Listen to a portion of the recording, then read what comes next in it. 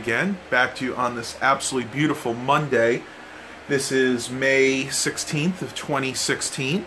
And got another vlog video for you guys. Everybody keeps saying they love these, so I'm trying to do them on a daily basis. I know I've missed a couple of days, but you know what? That's going to happen every once in a while because, once again, as I've said before, if I don't have anything interesting to talk about, there's no reason to do a vlog.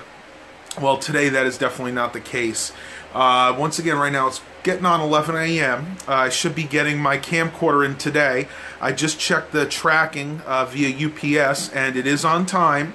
It was in Richmond, Virginia last night, so it should be fairly close to where I live now. And I just cannot wait because it's going to be so awesome to film with that Canon. Never actually owned a Canon high-definition camcorder. I've never actually owned a Canon camcorder, period. And everybody's told me how good they are, and I know Canon is a very, very well-respected brand. And I just am really happy I got the deal I did on that. I wound up getting that camcorder, for those of you that didn't hear, for $250. Normally that's a $300 camcorder, so I wound up saving $50. One thing I did forget to do, though, is I didn't add in my $5 birthday reward zone certificate. I thought about that the other day after I purchased it. I meant to do it, and you can do it online. You can add reward zone certificates, but I was just in such a hurry to get it because they were about to sell out of them online. I just totally forgot, so I'll wind up using it for something else. Now, one thing I am sure you guys have been waiting for, and I showed this in my vlog a little yesterday, the SSD. I have mounted it on the rails because, as I stated before, the rails came in yesterday. And Josh was over here from Bose Computers. If you want to check out his channel, I'll leave a link to it in the bottom of this video. He and I were looking at this, and I was really busy yesterday, but I did start on it at least. I basically got the Crucial SSD in there. This is the MX200, for those of you that haven't seen any videos about this yet. 250 gigabyte. This is the one I got on eBay brand new for $75, which was a very good deal. These things still sell for over $100 in certain places. But basically all this is you can see I've attached it to the bottom using the 4 screws there. Got 1, 2, 3, 4. And then basically this is going to go into my desktop computer. This turns it from a 2.5-inch drive to a 3.5-inch drive, so I can actually put that in the drive rail in my HP. And the computer this is going in is the HP 6-core system that I got at that garage sale a few months ago. So I am going to go ahead and install this drive, and then it's going to be ready to reinstall Windows 10 because I tried cloning it and I'd have no luck with that. Luckily, this computer is just my media center system. I really don't have any sensitive data. I don't have any pictures or music or movies too much on it. So basically what I'm going to do is reinstall Windows on here, and the few songs I have on here are still on that other hard drive, so I won't format that. I'll just go ahead and keep that as basically a backup drive. Now I'll hold all my data. So basically it's going to have the 250 gigabyte SSD plus the internal main hard drive, which is a Western Digital, I believe, 500 gigabytes. Either a Western Digital or a Seagate. I'll have to take a look when I open it. So I'm going to get to work on this because I am so excited to get the SSD up and running in this, and talk to you guys a little later. Alright guys, so as you can see, I just opened up this computer, and it's actually a Seagate hard drive that I have in here. It's a Barracuda 500 gigabyte. So like I said, this particular hard drive is just going to stay in there. I'm just going to go ahead and insert the SSD above that, and we'll go ahead and start working on the installation of Windows 10. Alright guys, so I had to rummage through my closet for a couple of parts I needed. The first one, of course, just a regular SATA cable. I got plenty of those lying around. The second thing I needed was a little bit harder to find, but it took me maybe about 20 minutes, but I did wind up finding it. This is a Molex to SATA power connector adapter, and the reason I need that is, even though the power supply in here is a really nice 900 watt, it didn't have a lot of built-in SATA power connectors. I believe it only actually had 2. The rest were Molex. So basically I'm going to use this adapter so I can hook the SSD drive up to it. That plugs into the Molex connector, and then that gives me the one extra SATA power connector that I need. So Now that I'm all ready, I'm going to go ahead and install this drive and start putting on Windows 10. Alright guys, well, I did run into a little bit of a problem. The cheap little Chinese-made screws that came with this thing, some of them were not up to par. When I tried to screw them in, they wouldn't actually hold the SSD in properly, so I used two of those original screws on this side, but on this side I used some heavier screws that were made originally for installing floppy drives, so those combined pretty much hold this in place. And for you guys that are interested, this is basically what it looks like. It's just the rail holds like a regular 3.5-inch drive, but it allows me to put in that SSD, and as you can see, it's nice and tight in there. You can see that gorgeous looking Crucial MX200 solid state drive, which is going to make this computer so much quicker. Same SATA ports as the regular 3.5-inch desktop drive. So all that's left is for me to go ahead and put this back in the system and install the operating system and enjoy the new SSD experience. Job done. And what I actually did, because as I've stated in previous vlogs, this is not the exact right hard drive cage for this. So what I did is I put a bigger screw in there. I don't know if you guys can see that or not, but it's bigger and it's got longer threads. So basically it holds this cage in a little bit better. And, you know, I can move this with my hand and this is not going anywhere. I have it connected to the side. It looks a little cockeyed, but believe me, it works just fine. So this computer is totally ready for a new Windows installation. All right, guys, and before I actually start the installation, there is something I wanted to discuss because I've been getting a lot of hatred on my channel for this lately, and that is my use of Windows 10. I've been accused of only knowing how to install Windows 10, only liking Windows 10, and pretty much having no computer skills whatsoever. Well, those of you that have watched my channel for any length of time know that is absolutely not true. I know almost every operating system that's out there. I still work on computers that are running DOS, anything from DOS, Windows 3.1, Windows 95, Windows 98, pretty much everything back to the beginning. At least when I was born. So I don't know who it is out there that's doing that, and I know I'm always going to get haters on my channel, but it's just not true. I do like Windows 10, yes. I will be the first one to admit, and it's not everybody's cup of tea. A lot of people still like Windows 7. I like Windows 7. I still have a couple computers around the house that are running Windows 7. I support systems that run Windows 7. I still support systems that run Windows XP. I even have one or two systems that run Vista, and I'm not going to get into why these people are still using Vista, but suffice to say, I still have to support them.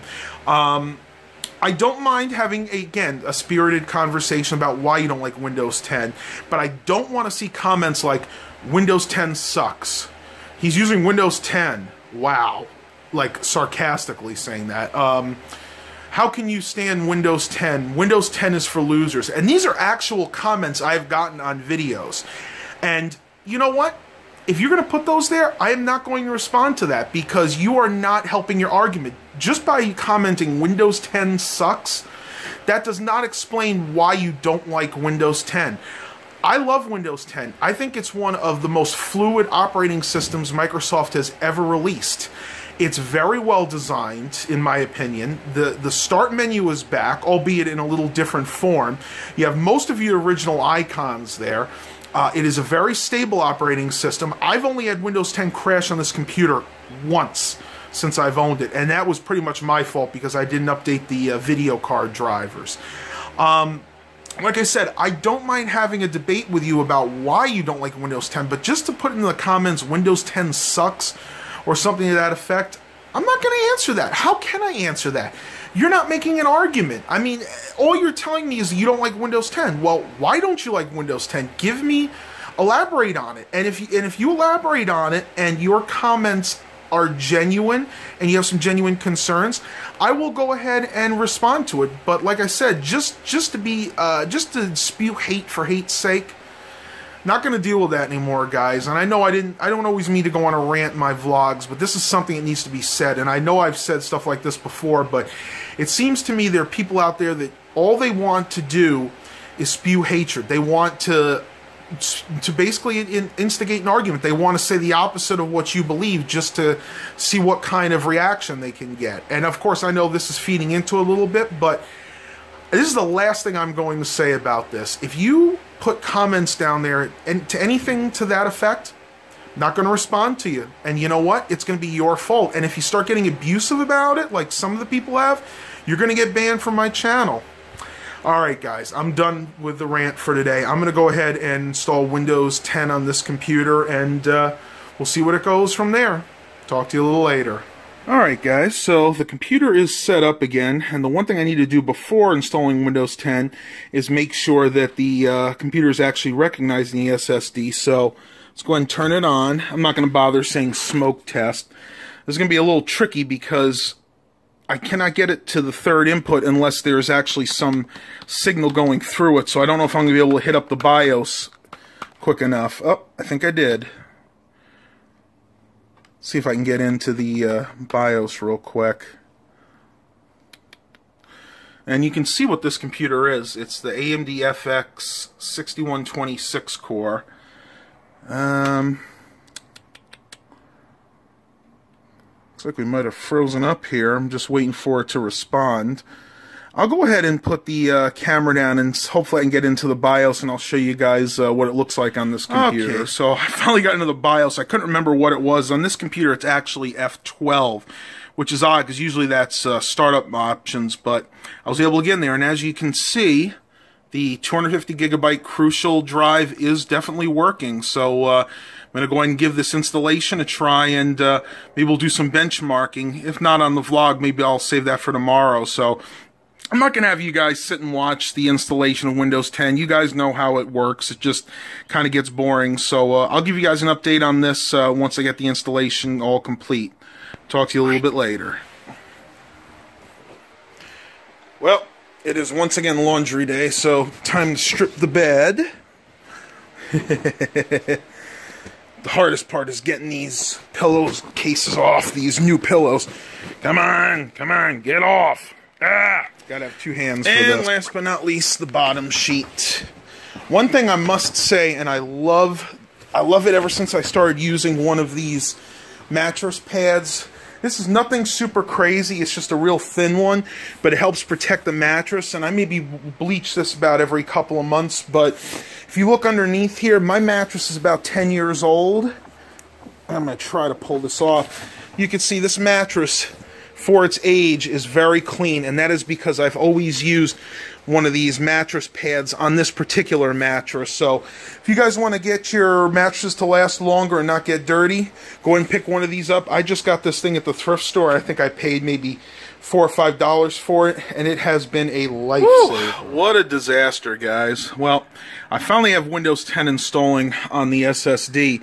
Apparently, when I tried to clone the drive, it had caused some errors on the SSD because the cloning process didn't work properly.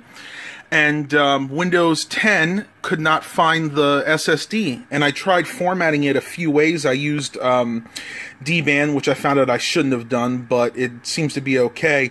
Finally, I went back to Acronis 2016, and what I wound up doing is formatting it using a GDP partition, I think it's called, which is what Windows 10 uses. So it looks like it's going to be okay. Unfortunately, I'm not really used to working with SSDs other than the one I put in my XPS 8700, and that one went a heck of a lot smoother than this, so I think we're going to be okay now. So just as a fair warning to you guys, if you get an SSD, don't try to clone it. It's just too many issues with it, and it's better just do a fresh install. I know there are ways to do it, but it's just really, you're taking a risk if you're really trying to clone a conventional hard drive to an SSD. So just wanted to mention that. I'm going to go ahead and let this install. Another thing I have to do is I'm trying to replace the VCR. I've been having a lot of problems with this Super VHS JVC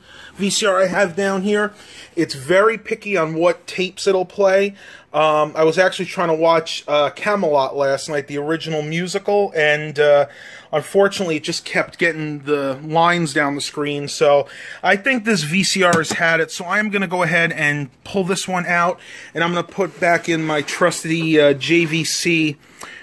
This one is the Hi-Fi Stereo. This one is model, if my camera will focus, R-D750UM. This is from 1988 or 1989, and this VCR is so much better than this one. I mean, this JVC from 2002 is literally a black piece of crap. So I'm going to go ahead, clean under here, because as you can see, dust is built up a little bit. Even though I run my Auric XL air purifier, doesn't always clean all the dust out. So I'm going to go ahead and change this out and talk to you guys a little bit later. All right, guys, let's check in on Simon. I haven't done that in a couple of days. I know you guys like to see him. Hey, buddy. How you doing? How you doing, Simon? He's doing very well. He just went down and got his treats. You can see that I've been brushing him quite a bit. His fur is nice and soft. He's the type of cat that needs to be brushed on a regular basis. If not, his fur gets very matted and it becomes extremely coarse. Other than that, he said he's doing good for an old timer. You know, we figured out he's pushing 15 years old. Isn't that right, sweetie? It's usually around this time I can pet him. In the mornings, though, if he's up here, he just will not want me to have anything to do with me. He just wants to sleep and sleep and sleep. So I give you guys a quick update on Mr. Simon. Like I said, he's doing just fine, and I think I showed you guys LT the other day, so yeah, we should be good to go. Talk to you in a little bit. All right, guys. Well, I got some mail today. This is actually from YouTube user Eric Brunhammer, and I knew this was coming. He had told me about this a few days ago, and I can't wait to open it. He wanted me to do it on a video, so I figured I'd just incorporate it with the vlog. So let me see if I can go ahead. I got to go ahead and cut this, and we'll see what's inside. Right, so I needed 2 hands to cut that tape, but as you can see, it should be about open. See if I can break it. There we go. And we'll see what we got. Woohoo! Lots of bubble wrap. Thank you, Eric. I can definitely use this. I do a lot of packaging myself, so go ahead and put that to the side. Ooh, and this is what I thought it was going to be. He had told me that his local Dollar Tree had indeed gotten some LED bulbs in. So I asked him if he had some extras to send me, and it looks like he sent me 4 of them, and I think they're all the same. We'll take it out and look here. Yep. These are all home illuminated LED bulbs. These are 40 watt. Let's see, 40 watt equivalent, but only uses 7 watts. And they can last up to 22.8 years. It's really amazing how long LED bulbs will last. Now, these are the warm white bulbs, so these are pretty much the same temperature as this. If you guys still use incandescent bulbs, that's what most incandescent bulbs are, warm white. So I think these will actually be perfect. I'm thinking of trying to use these in our fixtures outside, because the fixtures are actually covered so the elements can't get in. And I just noticed something. These are dimmable, which is actually very rare for when you're getting LED bulbs, especially this cheap. Generally, they're not dimmable, so I may have to find another use for these. I'm just going to make sure there isn't anything else in there. Nope. Well, thank you once again, Eric. I really appreciate this. These are definitely going to be of excellent use to me. Again, I think I'm going to go ahead and try to use these outside, but I'll see what happens. Talk to you guys a little later. So I'm going to end the vlog here for today. You're going to have to tune into this tomorrow to see how everything came out with the Windows 10 install on the SSD and see if I got my camcorder. So, as I say all the time, have a blessed day, everybody.